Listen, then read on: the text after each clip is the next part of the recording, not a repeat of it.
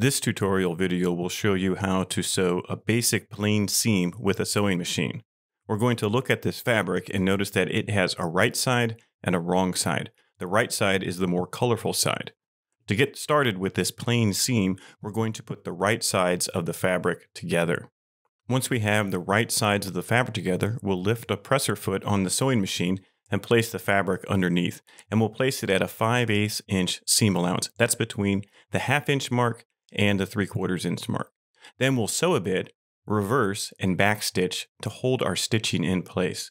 Then we'll sew straight along at 5/8 inch distance from the edge of the fabric, all the way to the bottom where we'll stop, and then once again we'll backstitch about 5 stitches to secure the stitching in place. Then make sure the needle is all the way up, and then we can raise the presser foot and pull the fabric away, trimming the threads close.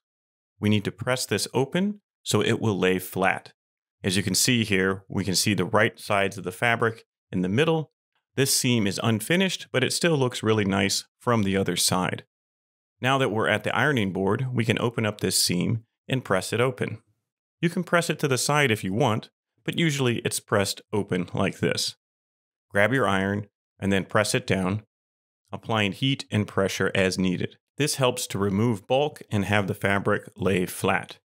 Now remember, this seam has unfinished edges, so it can unravel, but it still looks really nice from this side.